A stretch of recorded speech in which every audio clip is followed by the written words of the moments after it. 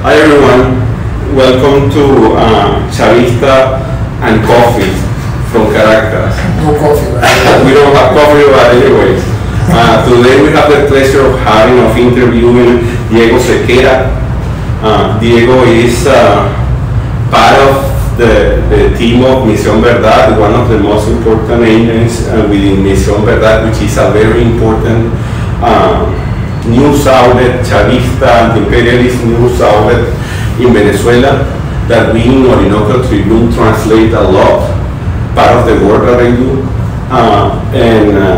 We want to talk with Diego about current events in Venezuela, especially these latest terrorist plots that has been unveiled by Venezuelan authorities that led to the arrest of NGOist Rocío San Miguel, and the implications that this has in the Barbados Agreement and the political negotiations within Venezuela. The second issue that I believe that we should talk about is the Guyana, the Essequibo territory dispute, and what has been happening since the last quarter of last year until today, and how some people in the north have misrepresented what Venezuela has been trying to achieve around that particular issue. And also, last but not least, I believe that it's important to talk also about the confrontation between the PSUV, the ruling party of Venezuela, and the Communist Party, the PSUV.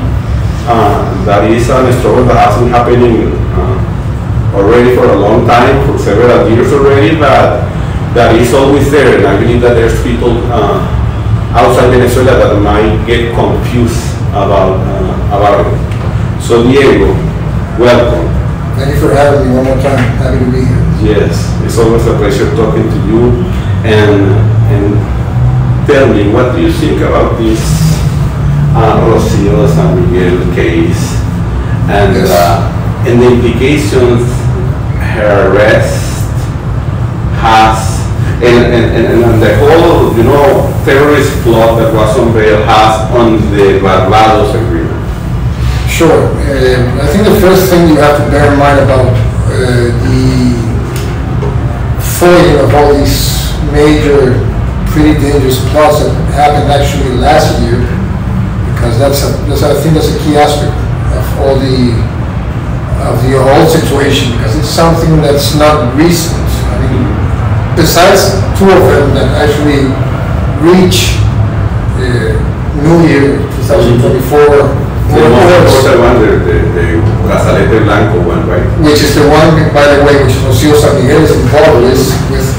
And these are several plots that not only they have been curtailed throughout 2023, but also I'm pretty sure that we're going to see new evidence of more recent, or at least connected to events that already have to do with these plots. I mean, we have the rest of this teachers union guy in Marina, Federico Venegas, which we haven't not developed. Not enough, because it's currently being investigated.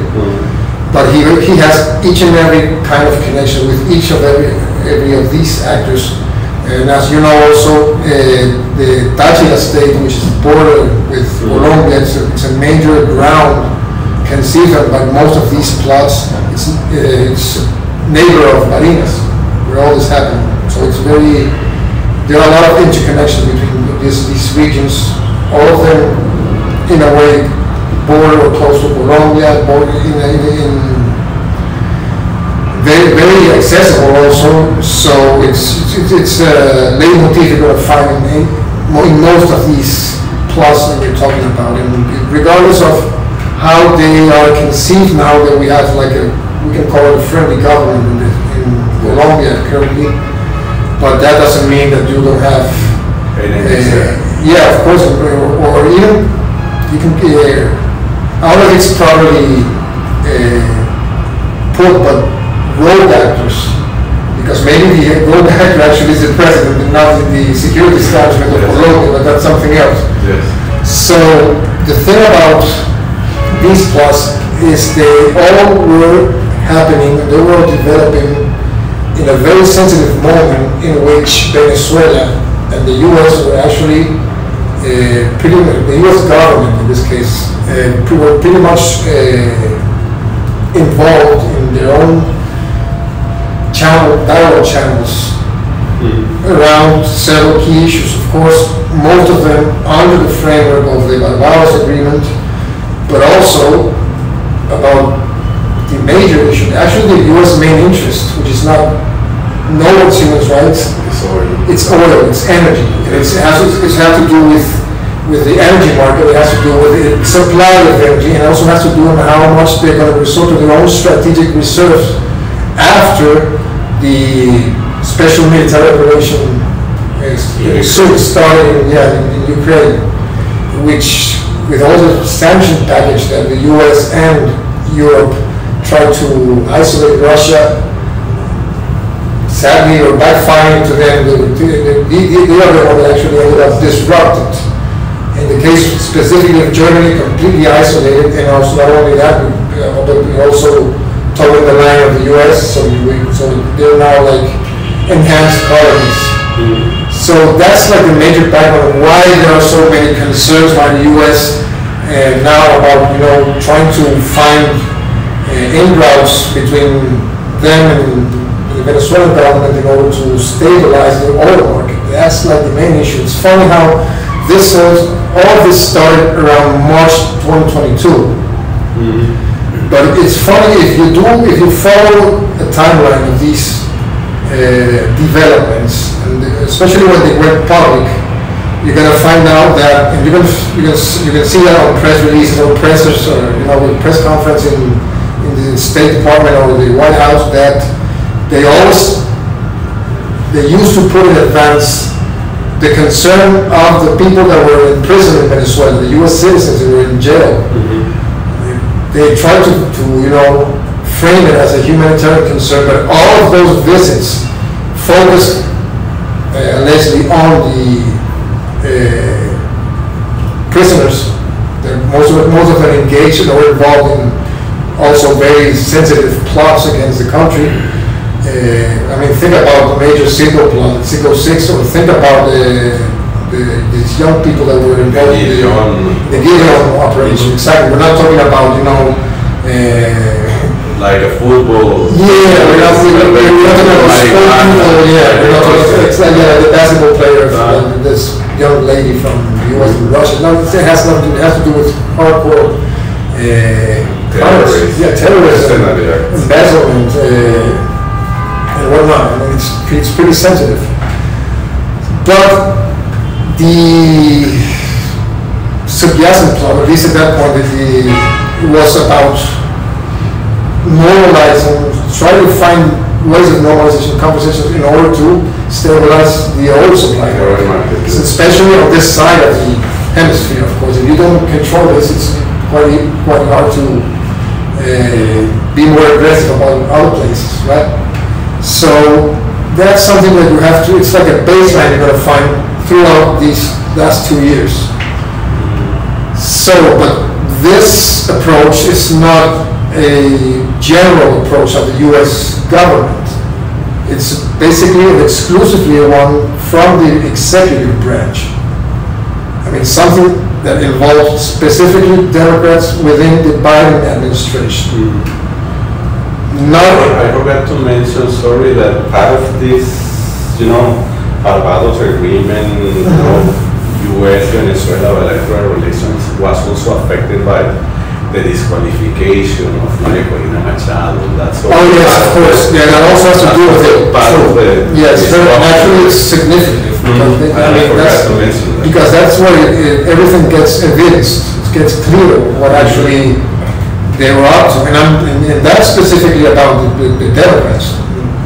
Why do I say this? Because you do have all these 5 different plots, most of them involving border states. Most of them were border states that people, ex-military people, or current military people, they were able to bribe or to co-opt into their own scheme. But and they are overall similar to each other, as in how what they look for. Basically, it started also like taking major garrisons in the frontier, but also a lot of info operations about how the defense of Venezuela is working, how the security is operating, where are the vulnerabilities and weaknesses. And one of them, Brazalete Blanco White Bracelet, which was the most mature one of them all, also involved one more time the planned assassination of the Presidente Nicolás Maduro. Also the governor of Táchira, yes. And the Minister of Defense. The Minister of Defense, yeah. A lot of high-profile figures of the Venezuelan government, regardless of their position right now. So, the thing about Rocío San Miguel, before getting into her, there's a key point here, which is, one thing was what could have been the interest of a part of the executive branch, in this case, White House, State Department, and especially the National Security Council with Juan Gonzalez, now replaced, which was about normalizing, and also... Do you think that the change, the departure of Gonzalez is going to affect, those negotiations that happen behind the curtain? I think they might, not because of... affect positively or negatively? It depends. In our case, negatively. I hope I'm wrong. Of course, I might be wrong, and I hope I am. But I think negative, especially because of how the whole environment has, got all worked out now after all this whole chain of events that have been going on. But once more, it gets to it homes in the same point. You have to think about we're not engaging with one government. We're not talking to one USG. We're talking basically to some actors of one branch, while at the same time you still got a lot of different across the spectrum, a lot of political actors that actually have a very different position and approach, both against about what to do about Venezuela and against the Chavista government in Venezuela. And you even have it in their own government. Think about the difference about the kind of statement that Juan Gonzalez used to do with what Brian Nichols, the Undersecretary of State, does. He's insanely belligerent and zealous in comparison to the more pragmatic approach of Gonzalez in this case. And that tells you a lot of how many factions are actually trying to impose their own line about what to do about Venezuela, not only through conventional political ways or public ways, but also undermining them in other ways, and the usual ways. It gets worse because we are in the middle of the presidential race in the U.S. So it's going to get uglier. It's definitely going to get uglier, of course. And yes, not only that, you have fundamentalists about Venezuela across the whole spectrum. It's about Venezuela has always been. We can't forget this ever. It's a bipartisan issue. There might be differences in style. It might be differences in method and approach and ways of engagement, but overall the same aim, the same goal all the time, which is regime change. The difference is that what the Democrats and these people are looking was for a more sugar-coated approach, was actually also conceived and written by think tank land in this case. Specifically, you can think about the Wilson Center, which is the most concrete and crystallized one. It's a report they published at the end of December 27th of 2022, which is actually like the route that they established, the blueprint they established, which is basically what you saw especially during last year, which you had the major achievements, the major breakthrough moments were all last year. And maybe the highest point of this was The release of... the licenses, the so-called licenses. It also has to do with what we're going to say immediately, which is the release of Alex Saab. It also has that was a very important move, which also involved the release of the remaining prisoners that were here. Yes, I mean the terrorists, the mercenaries from the Gideon operation, and a CIA operative that was actually detained in Paraguay. Yeah, close to a refinery. It's easy to imagine what they were doing there, of course. But the thing is that while this sort of visible public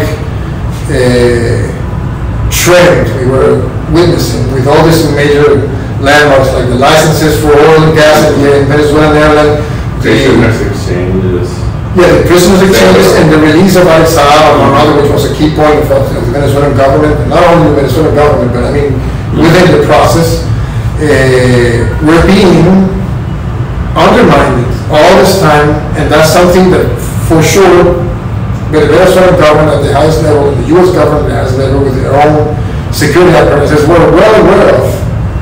These were ways to actually disrupt and undermine this process, which also goes harmonized with the decisions and the bills and acts that are trying to be enacted within the Senate and Congress. Cesar Act, Verdad, the Bolívar Act, Verdad Act, and whatnot, all basically following the same sanctions template we already know. They were just, pressing the screws a bit more. That's the only difference. So, of course, they were going to use for this kind of work the usual suspects, the public ones and the not so public ones. When I say about the not so public ones, I'm just talking about some military, some rogue military, some specialists from the US side, and on the more visible side, the anti-political crew, which Rocio San Miguel has been for a long time one of these people. She runs the quote-unquote transparency NGO called Control Ciudadano, which mainly focus on military issues, military aspects of security, of military purchase, of weaponry from other countries and whatnot. That was her strain of work. She's been doing this like for 20 years, and if you can go and check WikiLeaks. There are several cables where they talk about in 2005, 2006, 2007. There's even William Brownfield, who was, of course, ambassador of Colombia during those before that, and now part of think tank land, because now he's part of the Wilson Center also, among other of these think tanks and institutions. All this, well-paid seats he gets, of course. He talks about her as a person that's very much involved with the USAID. Yes. So the current investigations about her specifically, or around her to be more accurate, were about her role on a major plot, which was she was going to be like some sort of conveying belt about everything that had to do with military movements. I mean, she has a lot of within the plot. Yeah, she was going to. Her main task was to inform in real time all the military movements that were going on all around Venezuela, and Venezuelan bases, air bases, infantry bases, whatnot. That was her plan, and this is something that's actually very well investigated. There's a lot of evidence about it, and otherwise they wouldn't arrest her or even declare on TV, on public TV, about what she was up to. Actually, today the Attorney General gave more details. About this. Absolutely, yeah. I'm not aware of those details because I was in. They showed some maps. She had 17 or 18 maps. That's true. She had all this exactly what the Attorney General was informed to. Well, there you go. I mean, it shows how much she was involved and how much she has been involved before also. But maybe this was a time that there was no even perhaps no practical sense in, just following her and surveilling her and following her steps, because it was enough. She was way too much. Now you're talking about her, and we talk about Maria Corina Machado. I'm realizing that Maria Corina Machado is not in the news anymore. You know what I mean? Yes. I mean, it's true. Like if she disappears. It's true. Maybe in the meantime they are trying to solve all the difference among, the right-wingers in Venezuela, the Plataforma Unitaria maybe. Yes, and well, there was another contact recently also between the unitary platform and the government. Just today, I mean, some proposals about all the schedule, the election schedule, of course. Of course. Complicated anyway. It's too many things at the same time, and we were used to an apparent superficial peace moment, which is definitely ending. We're entering now into a turbulent one, because of course, not only because of elections, but also because of all these developments, which yes, most of them dealt around elections. The thing, let me jump there too. One of the things that I read the most when I'm reading news from abroad, mainstream media, US, European mainstream media, in connection with what we're talking about, is how they present that Venezuelan authorities are reaching the Barbados Agreement. Yeah, it's so easy for them to say that. They say they don't. How about they do and go and check? And they twist reality, and they say that we are reaching the Barbados Agreement because we arrest some people, but they don't talk about the plots. Yeah. I mean, and what we are supposed to do if any country, any government uncover a terrorist or whatever. Sure, and I'll add something else. I mean, I'm pretty sure that part of the anxiety that highlights now Rocío San Miguel, which is soon going to be forgotten just like everybody else for them, because it's not a matter of solidarity. I'm pretty sure that one thing that has a lot of people quite anxious and quite uncomfortable is what she might be saying willfully about all of this. How many the opposition people here in Venezuela are afraid of what she can say? Too much. Some people, yes, some higher-ups there, I'm sure that's part of it. I'm sure there's a lot of, he has been in the business for quite a long years. Well-connected. Well-connected. Business. Yeah, well-connected and well-funded also, very well-funded, and continuously for a very long time.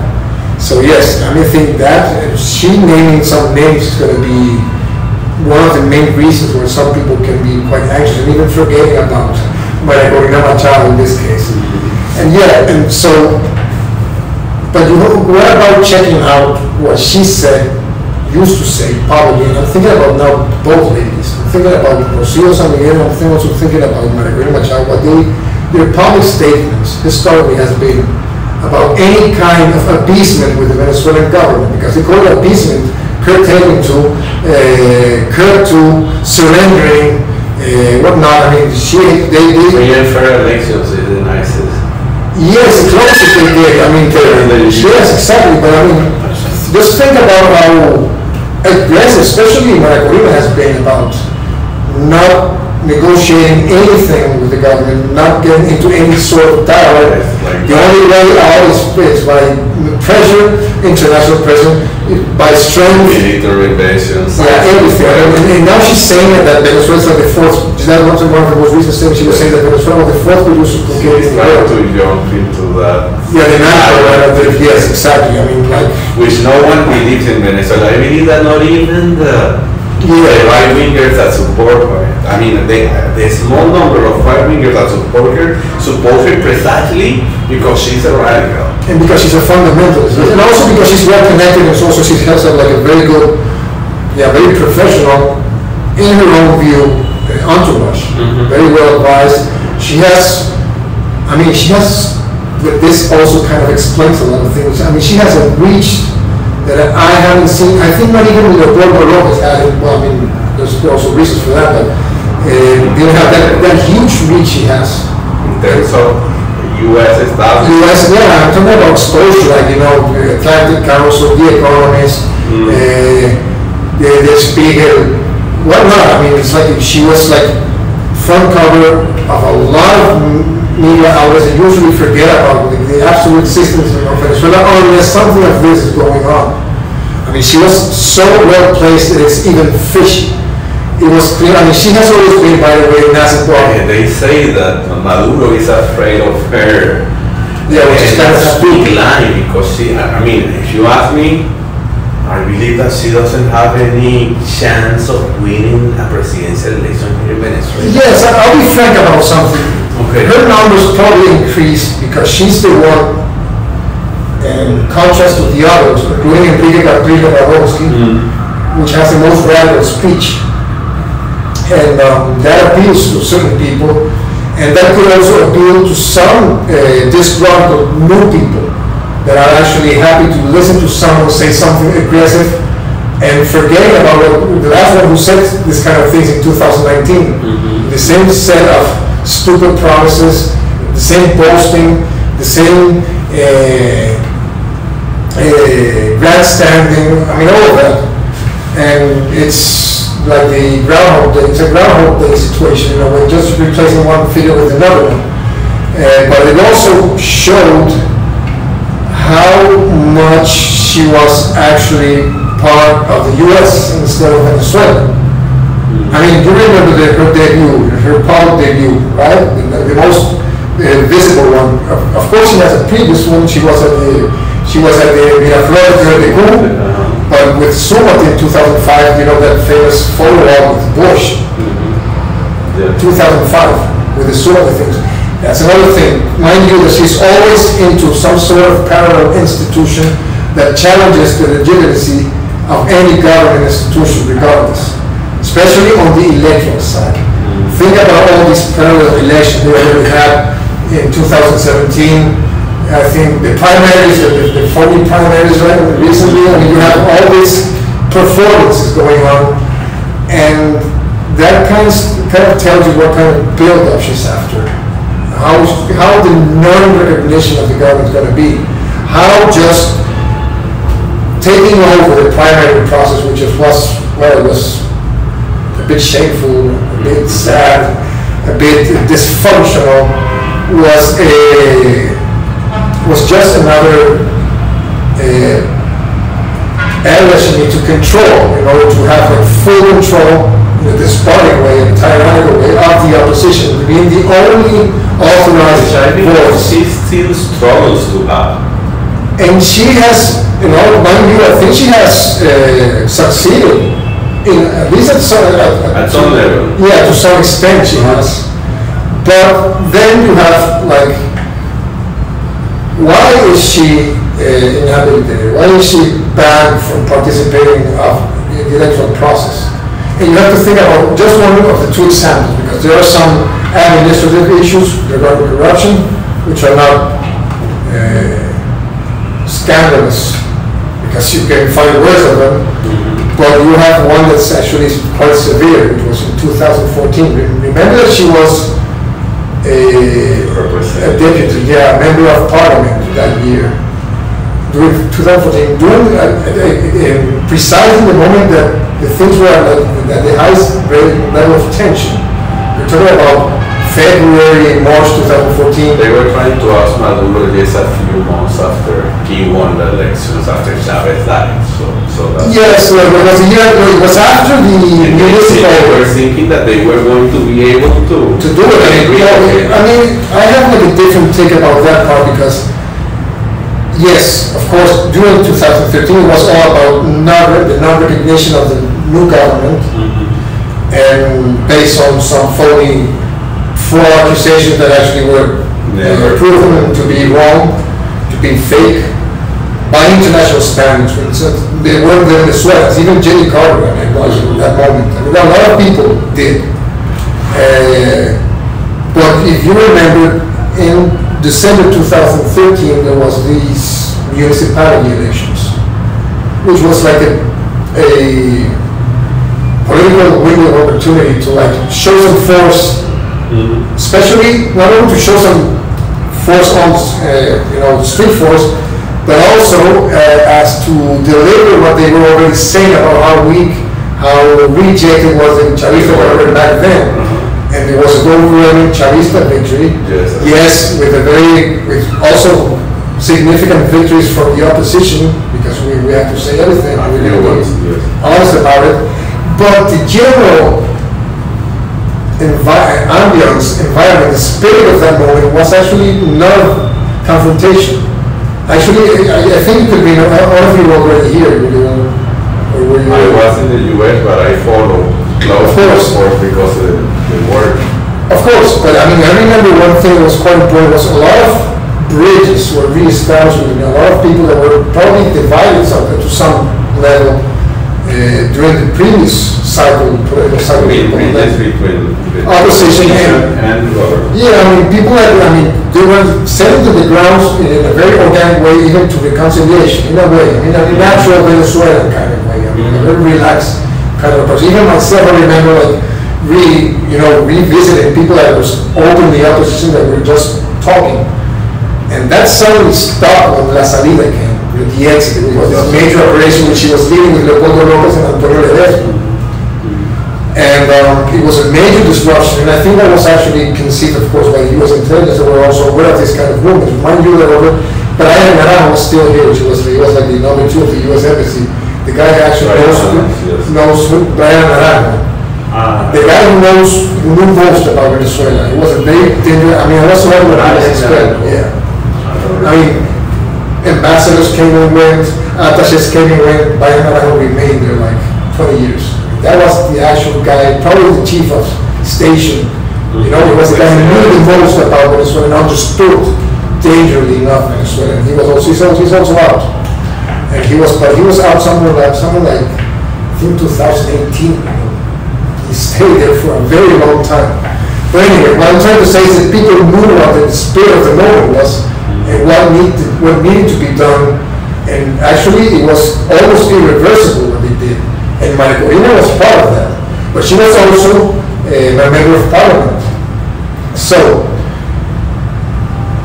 during those days, there was this important meeting at the OAS, right? And at that moment, we had a very fundamentalist right-wing government in Panama. Especially you have this extremely destructive guy who was actually the OAS ambassador back then, who later became the foreign affairs minister of Panama, Diego Sequera. Okay. Which is, I mean, just look for the name. He's one of the most powerful people in the whole Latin America. That actually were given their seat in the OAS assembly to Machado as a representative of Panama. Yes. And they were trying to actually do. Also, it was as they were spying to a live broadcast of this event, which actually most of the countries asked for to being closed, and she wasn't able to. But I mean, this is a major breach on your own oath as a member of parliament. You can't go and represent another country for other was ousted almost immediately. Exactly, and that's actually the reason why she has been banned ever since. People forget about this. So anyway, so after that she became like a rogue actor, not a rogue actor, a non-systemic opposition radical, right? With a strong appeal. She has always been extremely close to Marco Rubio. She's an asset of Marco Rubio. Also. Chris Calderon, that's from the southern Florida. Of course. So, and she was always against any kind of peaceful resolution, peaceful process regarding U.S. and Venezuelan relations. Suddenly, and also not recognizing any of the Venezuelan institutions, any of them. And so, as a last resort, I mean, around the days that she's been quote-unquote elected as within the primaries, she kind of like winged in that direction a bit. Like, yes, we're not gonna go against the Barbados process or whatnot, and that was it. She was never part of any agreement whatsoever regarding any kind of peaceful resolution or dialogue or starting any kind of process or even saying a phrase. What the right-wing media talk right about. Yeah, she lied. Because they say that we breached also the Verdad agreement because we disqualified Machado, which was never part of the Verdad agreement. Never was, and she never. I mean, she had a way of addressing the other part of the opposition. Not entreguista, which is she had another name. It was like. I mean, it was kind of like reaching the opposition, you know, like the regime. Whatever. Yeah, I mean, some of those adjectives. That's the way she usually address those guys that are negotiating with the Venezuelan government from the unitary platform as traitors, as abusers, sellouts. There's a tension, you know, inside there. Oh, huge. Maybe she has increased some numbers of approval, but no one has shown, and I'm challenging anyone to show the rejection numbers, which are always higher. Yes, that's what I told you, that I don't see her winning.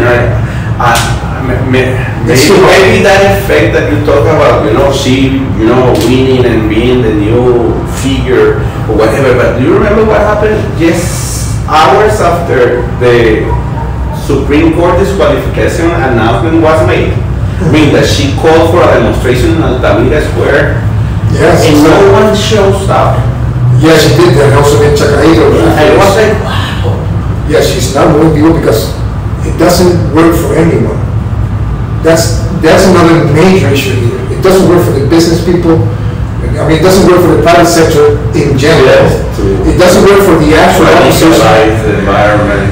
Yeah, I mean, everybody, it seems, except her, suffered sanctions, suffered the blockade, suffered the whole.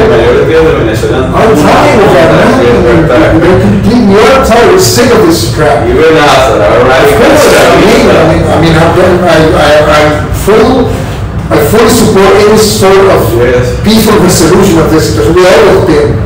I mean, I've never been interested in a major confrontation, because you know how that goes. Who's the one that's going to win? But I mean, in this case, it was, she didn't suffer the same as everybody else. She made an advantage, and she took advantage of that, and she exploited that in order to keep that narrative going on. And to introduce herself as a radical and whatnot, and a warrior, and she also tried to adapt camaraderie because when the late reached office in Argentina, she started to dress herself as a liberal, for example. So I mean, it's complicated. So that's the main thing about her. I mean, you can't find. She's the candidate of disruption. She's the candidate of regime change. She's a candidate of national suicide. She's not going to do, and now but the other thing is she's the candidate of the US. That's the other complete evidence, proof that she is how the whole democratic process, the whole Barbados dialogue and whatnot, especially in the media, because politically it's more nuanced, and it's reduced to her. So whose candidate is she? Yes, it's complicated. No, I think it's quite simple actually. I mean, in this case, I mean, it's so simple because she was the candidate of the Gringos. That's basically it. And she was supposed to be either the runner-up or either the trigger of what's starting to happen right now. It was a sort of catch-22 situation. In the sense that even the Democrats right now were cornered into making this, to take this step. And even that is nuanced. I mean, not all channels of dialogue are cut right now, are not severe. Yeah, I don't think so. But you can expect we're going to be pretty pessimistic about the next months. I mean, one more time, I hope I'm proven wrong, but I think that's the case. Another one, very important one. There was a full national consensus about the Essequibo referendum in Venezuela, except for one person that actually took the line from the Guyanese Foreign Ministry, and that was María Corina Machado.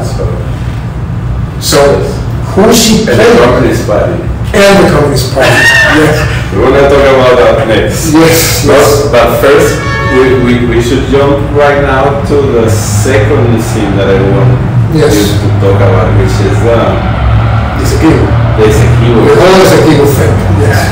Mostly, I mean, the parts that I believe are important for our audience is that part that tried to explain what has been happening in recent months, like an imperialist Venezuelan the tyranny that is trying to invade Guyana. Yes. I mean, I'm sorry for what I'm going to do, but I'm not going to go full putting on cars right now. But some historical evidence they need to know about. Yes. You have to think about Guyana, the Essequibo, not Guyana. The Essequibo territory. It's the same in a sense as Malvinas, and in the same sense it's as Belize and La Britannica back then, and it's the same as Gibraltar. In what? Yes, exactly. And in what sense? These are all British enclaves or enclave attempts in very important critical areas where Malvinas, yes, the southern Atlantic projection, yes, and also, there's also oil there. In the same, I mean, where there are resources or very important waterway they can control, and that's the origin of it all. I mean, we can start. We go to the 16th century, Sir Walter Raleigh and the old Manoa thing, you know. Just recall it. I remember the Carson food interview. That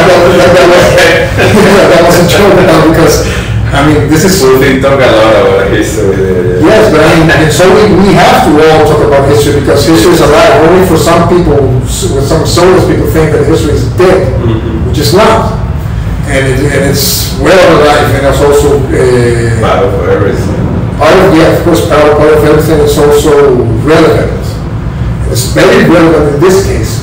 But long story short, after the claims of Venezuela on the Essequibo, which is part of its map ever since independence, and then you have the Paris decision, which was 1899, yes, which was, was pretty partialized in favor of the Brits in this case. And the U.S. kind of, it was immediately because of the Monroe Doctrine and whatnot, but it didn't favor us. Well, and then you got the actual framework, was the Geneva Agreement of 1966. And in between them, there was memoranda, which is important. Yes, I was joking. I wasn't talking about that. That's important because somehow that led to the agreement. To the Geneva Agreement. The Geneva Agreement, true. Which is actually, because that's actually where the Paris Agreement is reviewed. Exactly. And it showed all the vices that were there and all the forceful decisions that were made. And also, yes, we have Essequibo, Blanco before that actually set the stage for this to happen afterwards, but that's something else. Anyway, the thing is, yes, of course, all those revisions are the one that actually enhance the Geneva Agreement within the UN framework now, which actually says, first, it doesn't recognize the Paris Agreement, which is actually the piece of legislation, the piece of law, quote unquote, that the Guyanese, the US, and ExxonMobil specifically are using in order to have legitimacy, and also that saying that the Essequibo affair is settled already. There's no going back, which is not true. It's a major fallacy, and that also it's proven because of how it's not being honored, the Geneva Agreement. How, of course, people do not know about that because people don't have to know the details of the Geneva Agreement. Sure. But part of the details of the Geneva Agreement were that the parts, in this case, Guyana and Venezuela, were. Well, it wasn't Guyana. Yeah, it wasn't Guyana then, and that's a big discussion. Yeah, it was soon to be depending the Republic of Guyana. But it was at the end, I mean, the agreement was ratified a few months later after independence. Exactly. So in the post-Spain agreement, yes, with Chile they have the which make it more valid, because some people try to erase the value of the agreement, saying that it was not signed by Guyana, but Guyana authorities were there, because the government was the whole independence thing was happening already in Guyana. Exactly. And then the government got really changed. Exactly. but a few months later, the thing was ratified in Port Spain. Yes, absolutely. So those ones saying that the Geneva Agreement is there and it doesn't matter. I believe that those guys need to read the Geneva Agreement, read the Protocol of Port Spain, and realize that agreement set the route or the path for the solution of the problem. And also it's a main Venezuelan claim in international public law. That's a main claim. It's not giving back forcefully what we consider ours, which it is. This is the way, this is the framework. We clearly specify that we should, the parts should follow the peaceful resolution processes defined by the UN Charter. And those steps were not followed. When the Guyanese people, with the help of the ExxonMobil, sent the case to the International Court of Justice. Yes, that's the case. Without the knowledge of this.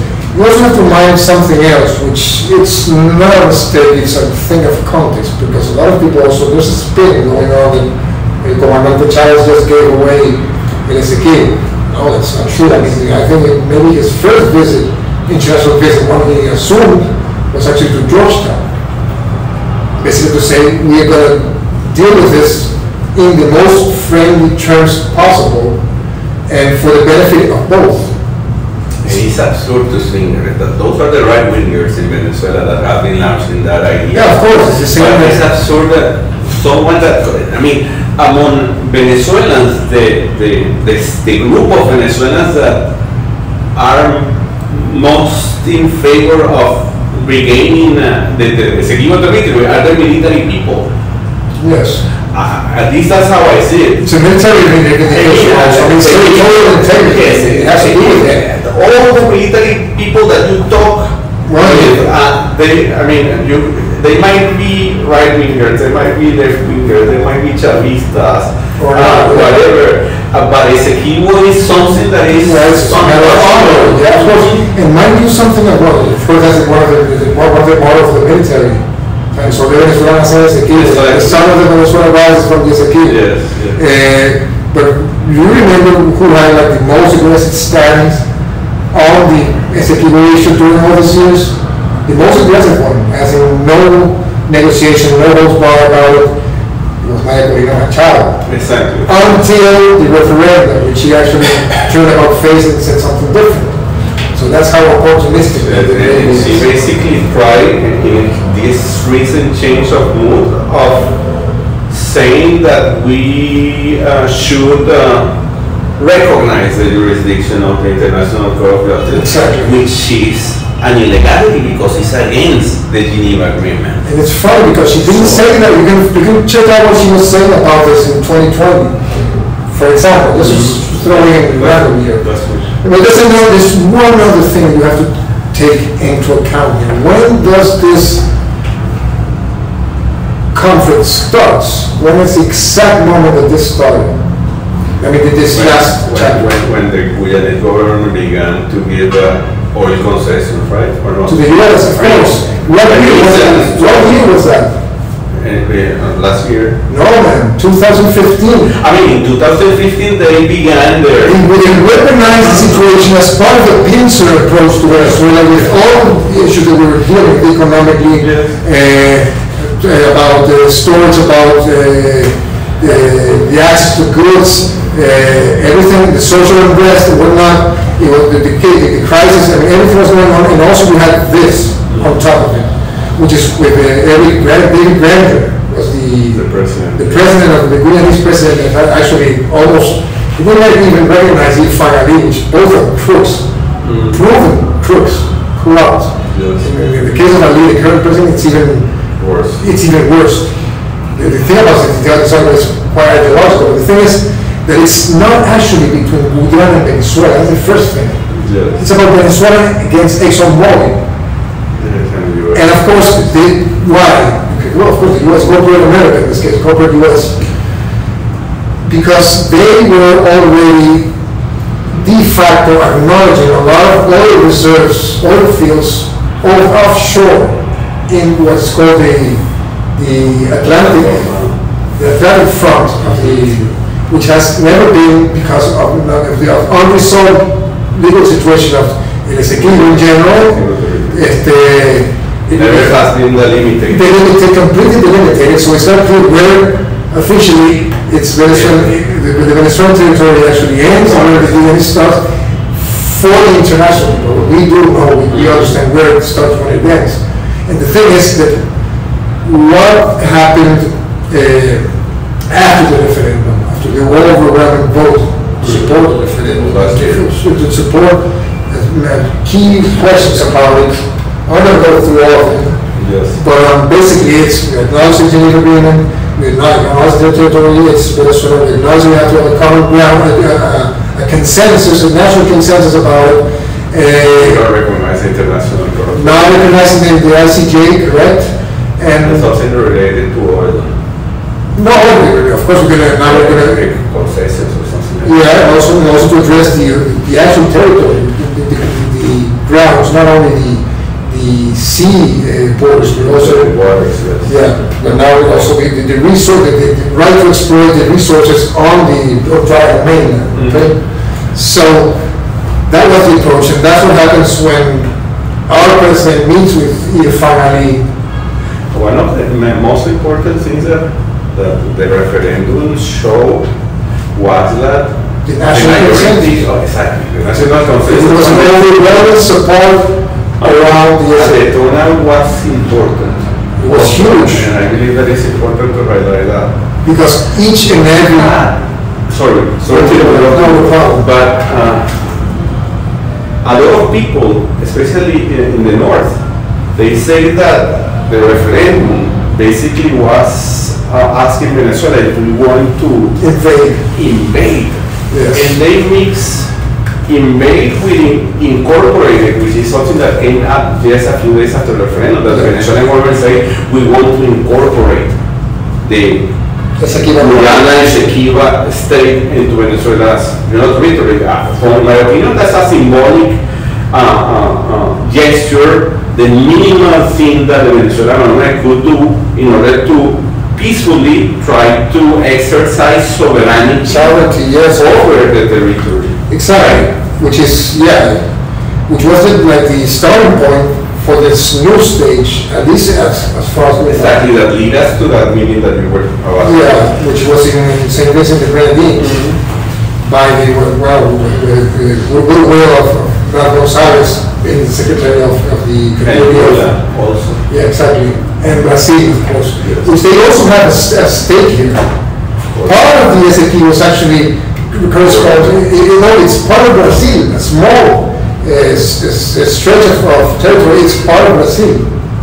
If it gets solved, part of the Essequibo, a little part, you can see the whole Pompeo Program's conference about it, it's actually part of Brazilian sovereignty. It was also taken from them.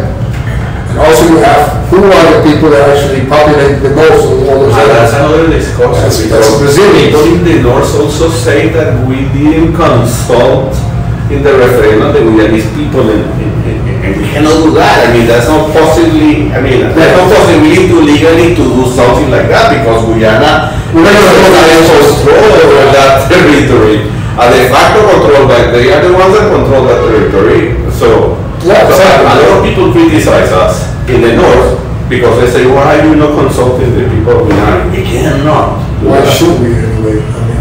What are they doing about it?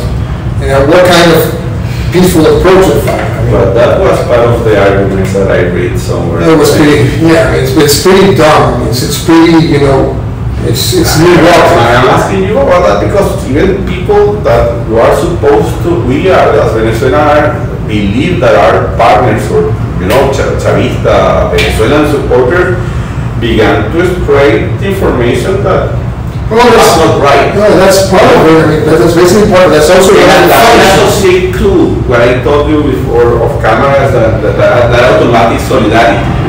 Yes, of course. Yeah, it's like a the Afro people that seem that against the Afro. Can you find any declaration, statement, or whatever of any Venezuelan leader of the government? I mean, Presidente Maduro, Minister of Defense Palomino, Vice President anyone saying something against the Guyanese population, saying something about invading, saying something about starting any kind of military confrontation?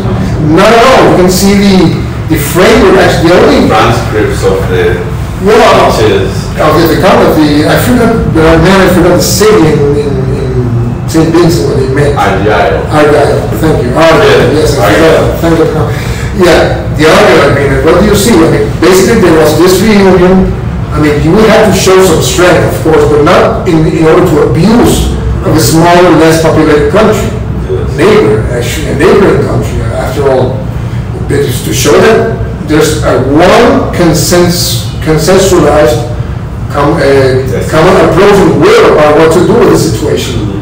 Because this goes back into our independence years.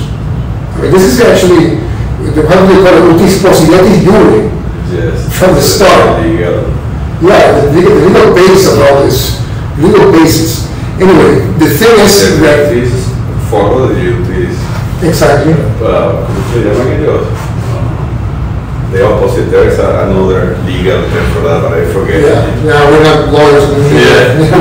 None of us. But anyway, the thing is that this first Argyle conference was basically just to set up a framework.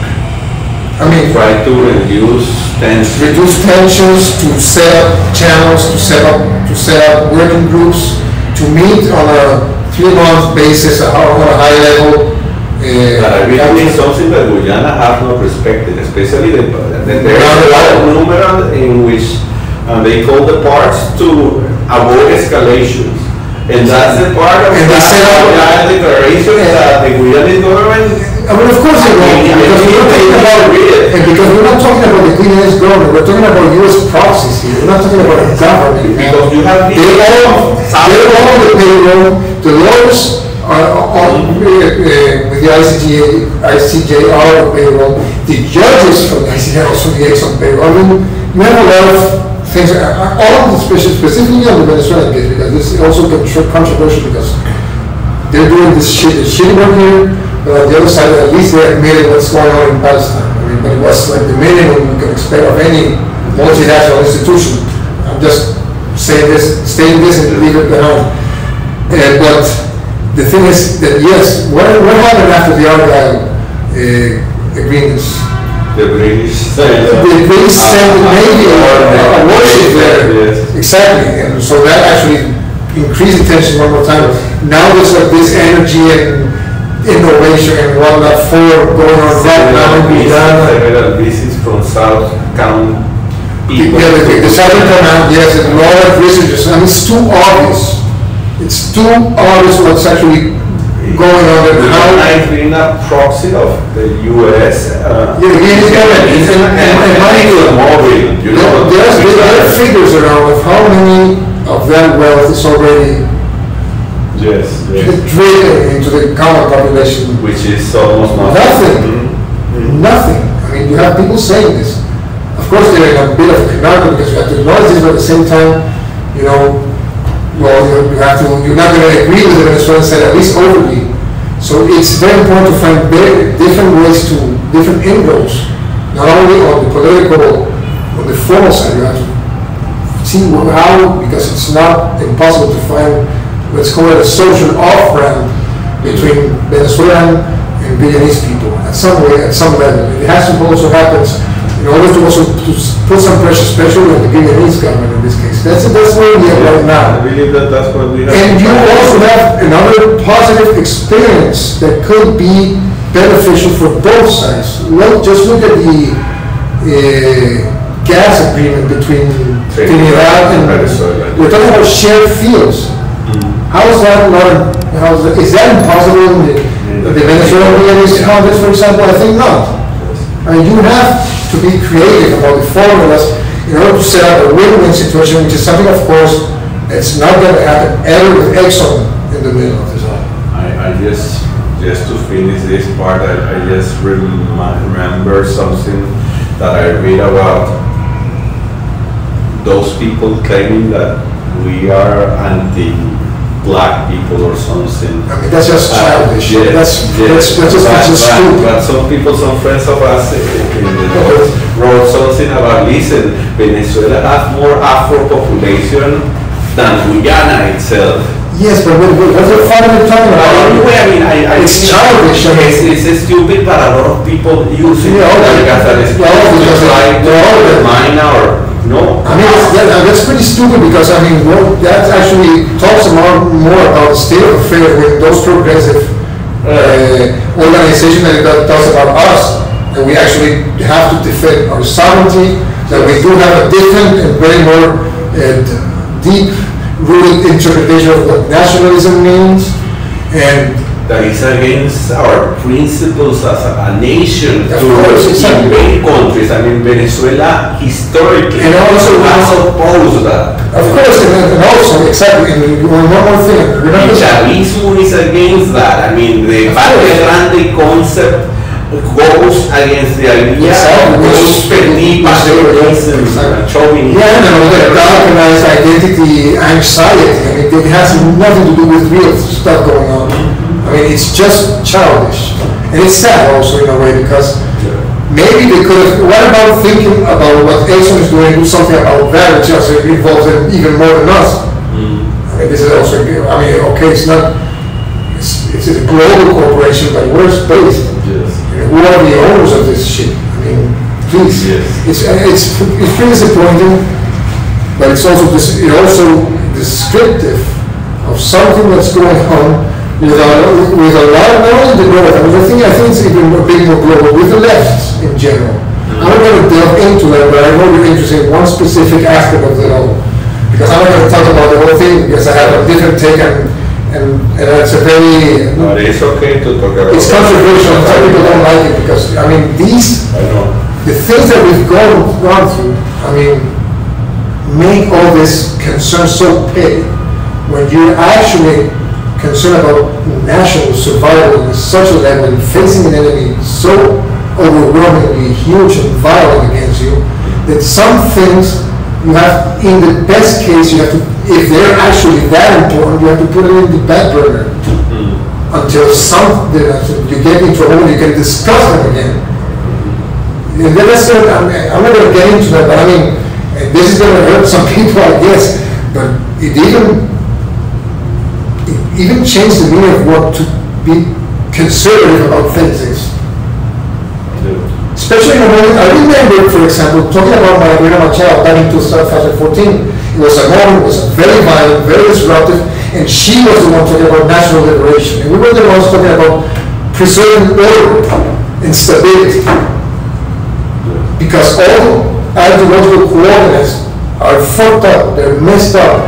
I mean, how can you just think everything else, it's a mess, especially after COVID, especially after Ukraine, especially after Palestine.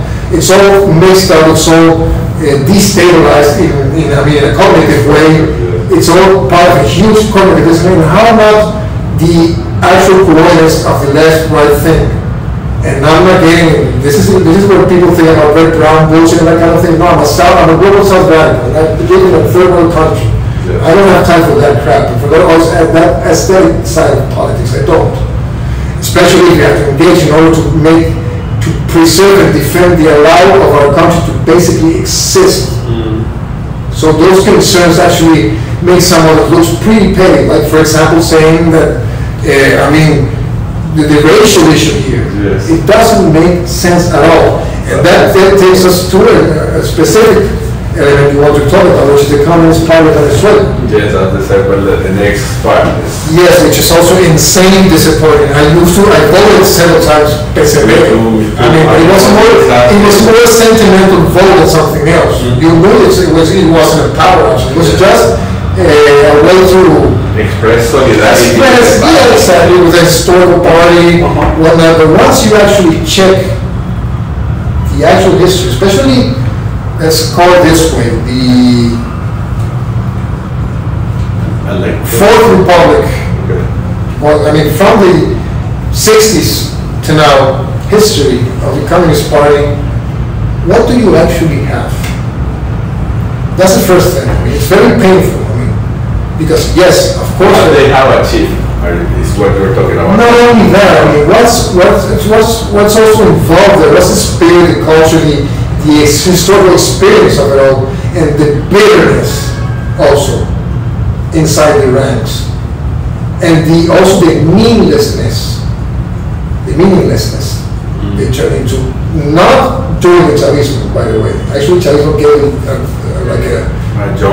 a boost because of people like sentimental people like us, not because of something else. But think about, I mean, it's easy, of course, and it's unfair to, like, show some of the major mistakes they did in the past, as in how. Before that, I'm not going Putin again here. I'm thinking about 1961, 62. The military struggle, the armed struggle, which was vile, which was awful, which was extremely violent, extremely unfair, but also had like a huge chapter of vanity, of betrayals, of very bad, very overconfident and proud decisions that weren't necessarily needed to be taken. Like, for example, how come you have like this wonderful military people involved in the armed struggle, and you get the military leadership to a guy who had no military knowledge whatsoever. I'm talking about Diego Sequera. When you have Juan de Cabral, ¿cómo se llama? Pedro Medina Silva, Nicolás Hurtado, I mean, people actually knew what to do. And had very smart decisions, del porteñazo, Manuel Ponte Rodríguez. For example, that's also petty just to do this kind of thing. But the thing is that, also, if you find out how actually it was the demise, where did the demise, the murder of Fabricio Herrera started? And you have like a very actually checkered history, nasty, pretty nasty in a lot of aspects. Regardless of a lot of the brightest minds of that moment in Venezuela. And think about it, I mean, for example, Argelia Lara, Alfredo Maney, who else? Which are very, Argimiro Rabaldón. I mean, you have like huge patriotic names. Bright people who afterwards, after the defragmentation of the party, moved on and tried to set up new, very interesting approach to the party. Fabricio Herrera himself, I mean, and you have like a very bitter history with always, which is a common feat to a lot of communist parties in the world. You can think it also has to do with being defeated. Yeah, think about the Spanish Communist Party. Man, that's also a very sad history.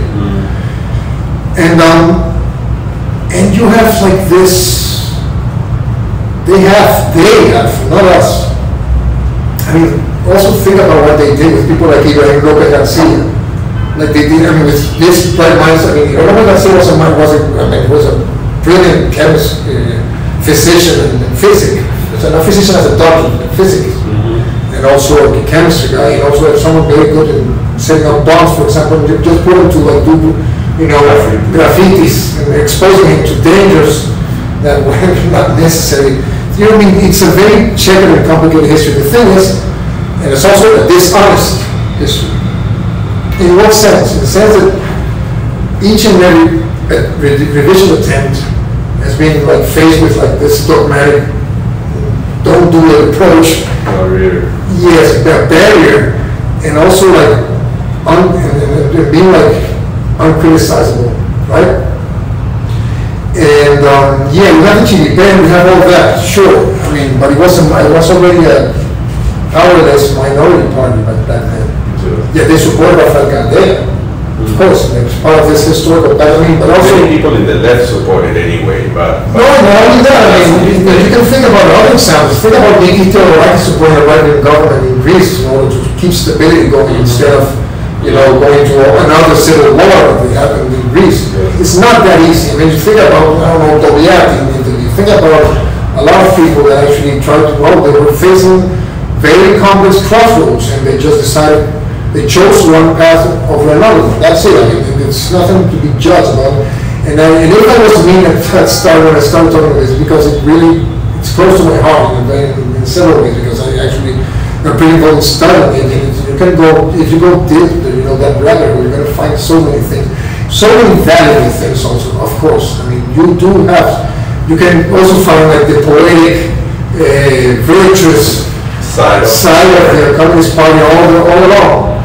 Before that, even more, you have like epic figures like Los Machado brothers. You have Tony Guiteras, not Tony Guiteras, Aponte, who was in Cuba back then. He died with Tony Guiteras. He was murdered by Batista. You have people like, I mean, think about Gustavo Machado fighting with Sandino in Nicaragua. I mean, you have that also there. I mean, it's part also of the epic and the tradition of the Communist Party. But then, what do you have? You have like a gray, motionless, rigid party that got very much involved, by the way, with Rafael Ramirez, among others. The Fundación Orinoco Tribune, they used to have some money, which is also good. And there's no big problem with that. Rafael Ramirez is the old PDVSA czar.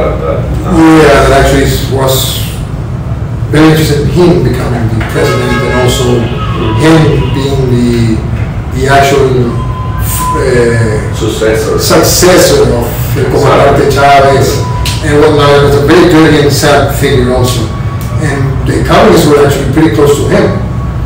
And the thing is that they were stripped into irrelevance was proportional to the way that they started to set apart from Chavismo in general.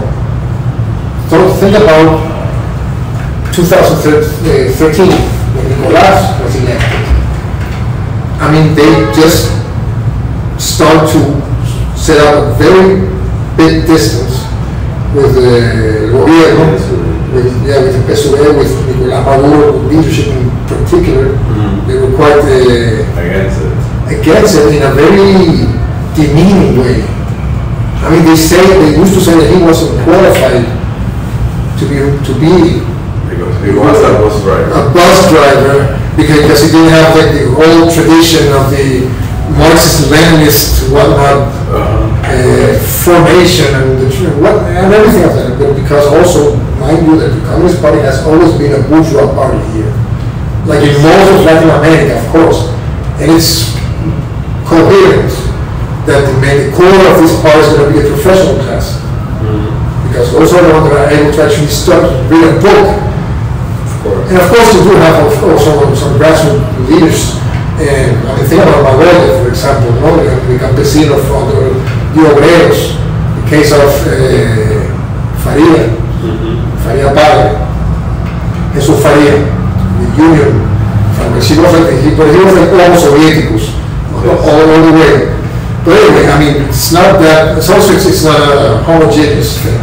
But the thing is that their irrelevancy is also proportional to how many votes they were getting, how much recognition they had, and how much engagement they actually have, besides of some very small pockets at some points. And how, first gradually, and then suddenly, they just repeat the same lines, the same stance, the same opinions that the right, that the pro-intervention people have. let me tell you something. Yes, in that line. A few days ago, I had this meeting with some people in the U.S. Reading actually, and they asked me what was the position of the Communist Party on the Essequibo issue. And I told them I don't remember. Let me look around.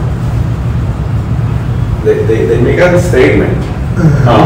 Like the first 2 points of that statement were like general points of not ordinary Venezuelan, defense of, sovereignty or something like that. But the rest, there were like 7 or 8 points in that declaration, were talking points, mainstream talking points, completely. All of them replicated the same, mainstream narrative, gringo narrative about this. So you can basically enforce those narratives. And then I look around, and a lot of media use the PSUV party statement, declaration, of course, to give legitimacy to the other things. Exactly. But that has happened before several times. Yes. And it's a trend. It's more than a trend. It's just already part of it. It's an integral part of the opposition now. And also in very harmful situations. They are very dangerous to the national sovereignty, which is the most important thing for us right now. Yes. Still is. And you also have another thing. Talk about democracy. Talk about internal democracy. When was the last time you heard a Congress where the Central Committee renewed itself and renewed its leadership? Yes, they are all the same people all the time, at least for the last, 20 years at least. 20 years. More than 10. Yes. 20 years. Sorry that I interrupt you, but in that part, I just want to raise something that I told you before. Off camera, which was that I believe that what is happening in the Communist Party is the result of Trotsky's current tendency, kidnapping the party. But you told me that you didn't see it. I don't see it. And I thought I connected with what you already have said, right? Exactly, it's already fossilized. And also not only that, I haven't seen the evidence, but I know of Charles, also Fidel, and probably getting money from somewhere else. Part of this accompanying the enemy, the historical enemy, the identified oppressive narrative. What happened? Now, the Communist Party right now is another thing. Is talking right now about the PSUV losing his seat in the parliament. But they have been making a lot of. They do it all each and every year. That's the other thing. Just do the Google search. And ever since, 2009, I think 2008, each and every year they do the same drama queen stunt about being eliminated because, of course, they don't qualify according to the party's law. They don't. They don't have the numbers. But that has never been an actual concern to the government or anyone. Only for them, it's at that time of the year that they call for attention and they victimize themselves in a huge nothing burger that has been the same each and every year. And that's quite stupid because it's not necessary, man. And people kind of lost respect for them, Yes. When they do that kind of stuff. The same thing with people somehow connected to the Communist Party that got arrested. And they make this big noise about repression and look at Maduro dictatorship and whatever, and I believe that they make a big melodrama. I'm not saying that in all cases that's the case, but I believe that that's a tendency that they use that make people feel like there's something fishy happening here. Yeah, of course. I don't know, maybe I'm wrong, but that, at least in my case, affects the way I began to see the Communist Party since, I don't know, maybe 2009, 20 or 2020 first, 2020. Yeah, because you have like a generational struggle within the party. You have people that are actually disgruntled now against Figueira, against the old people, because they are, except for Aquino, I mean, they're like dinosaurs. Yeah, untouchable, unmovable, unquestionable. I mean, it's a very small dictatorship. It kind of reminds me of, there's like this funny tale about Jose Jesus Martinez, Chuchu Martinez, who was a poet, writer, philosopher, mathematician, but also he became bodyguard of General Torrijos in Panama. And they had conflicts with a lot of political parties in Central America, but he was like quite foreign to the Honduras Communist Party back there. And they said, in Spanish, they said, somos un grupo pequeño pero bien sectario. We're a small group but quite sectarian. Yeah, there's proof of the strength. I mean, it's in Honduras, that's heroic. Regardless of how funny it seems. I mean, to be a communist in Honduras during the 70s, it's hardcore stuff. And that's the thing. I mean, it's a bigger party, and you have also there's a split right now. I think it's a legal split. I think it was part of the party actually asked the Supreme Court to actually la sala política administrativa. Leftists in the north began killing us because of that. Yeah, of course, but I mean, what about asking the other people and not thinking about what Figueira said? What about the youngsters there? Yes. There are not all saints, because I know some of them because of my work on the rural area, and I know they're not also like too much concerned about the campesino justice thing. But anyway, I mean, I'm not going to go into that at all. But I mean, that's just a way to say that it's an informed opinion, but I also try to be, I'm not being disrespectful, but I could be even more disrespectful if I want to. So I try to contain us and be respectful about it. But it's actually, at the end, it's a very sad history because it was. What would you say to the people in the US or Europe that do a better research? Struggle? I mean, first of all, don't be a prioristic about it. Don't throw yourself away at the first spin, the first version, the first narrative finder. Go a bit further. Also think about two things. The Venezuelan complex we've been for the last 15 years at least, and also check out what the Communist Party history is, especially the recent history. I'm talking about the last 30, 40 years, not the last 60, 80 years. I mean, there are many nuances, and it's a complex history like most of the Communist Party histories around the world. And it's not fair, for example, to say that they all share the same common epic, because it's pretty nasty to compare yourself to the Indonesian or the Chilean Communist Party. Yes. It doesn't mean, of course, that you don't have your own marches, your own history, your own persecuted memory. You do have that, but that's not the present. And also, I mean, what a humorless party, man. I'm thinking about, you know that Aquiles and Aníbal Nassau were part of the Communist Party. And Aníbal Nassau is one of the brightest, both of them, Aquiles, the Nassau brothers, but probably one of the most brightest persons ever walked in Venezuela, and no doubt about being in Caracas at least. And there's no actual memory of all the things they did on those conferences and all those congresses and all the polemics they had on the culture field. It's just a grain within the Communist Party. Within the Communist Party. I mean, all those files probably are non-existent. I mean, who are we to blame about that? Whose patrimony was that? I really knew that we need to cut it out. No, yeah, I think so. I think it's wise. But anyway, I mean,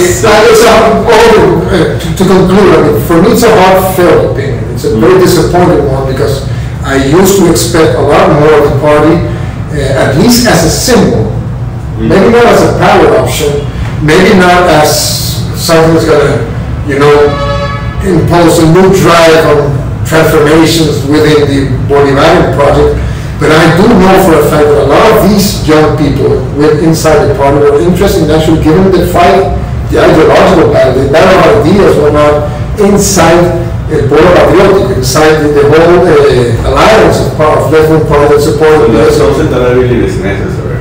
Absolutely, of course. Because usually these are the kind of kids that are well prepared, well read, and they have things to say and to show to other people. I do agree with you, and that debate is important. Yes. The polemics, I think debate is a very bourgeois equivalency idea that's kind of dumb, but the polemic about it, the discussion, the heated discussion, the actually irreverent discussion, because it's not irreverent, this is harmless, this is great, this is emotionless, it's sad. So anyway, to wrap it up, I mean, first, do your research. Second, do your research about the Venezuelan context in general.